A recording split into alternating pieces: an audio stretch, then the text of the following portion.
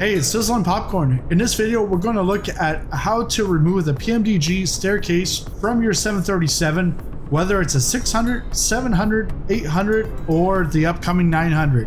I did a video on this before, however, I missed one key element. Let's go in the cockpit and let's take a look at this. We are cold and dark, so the FMC is not on. What you can do is you press and hold the menu button, and within 1-2 seconds, the FMC will start.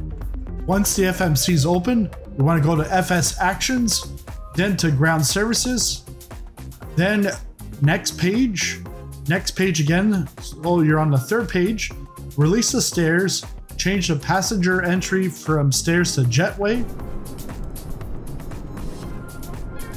Now you see the stairs being pushed back.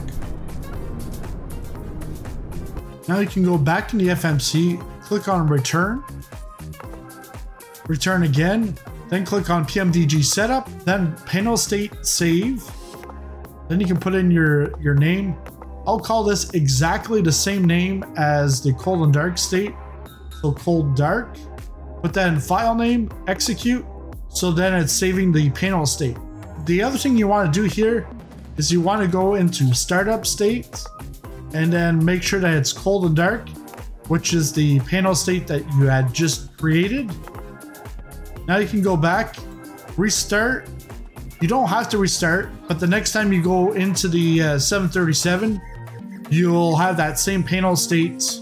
Automatically, it'll be cold and dark, and you will no longer have those stairs in the way. But however, if you own more than one variant, you're gonna have to do this for each variant. When we load the 737 again, the cockpit will be cold and dark. However, the FMC will be running, and that's what we want. Got any questions about the 737?